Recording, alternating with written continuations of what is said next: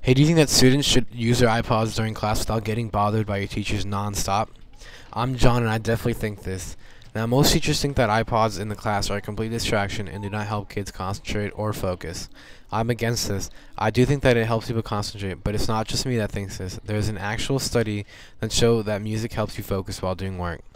There's been a test where a group of people listened to music and then took a test and got a slightly better IQ score. That just shows the potential of music and concentration. Music also helps to put in a better feeling and atmosphere in work and can influence your mood.